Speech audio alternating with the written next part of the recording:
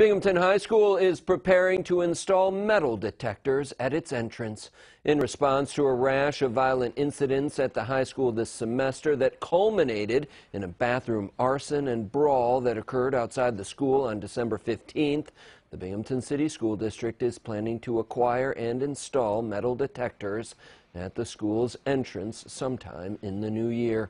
A school official says a cost and timeline has not yet been established as the district talks with providers about the technology available.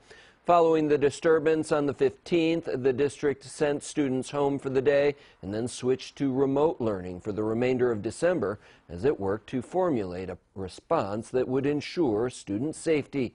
In addition to the installation of metal detectors, the district is looking to schedule some parent cafes for parents to voice their concerns and share ideas.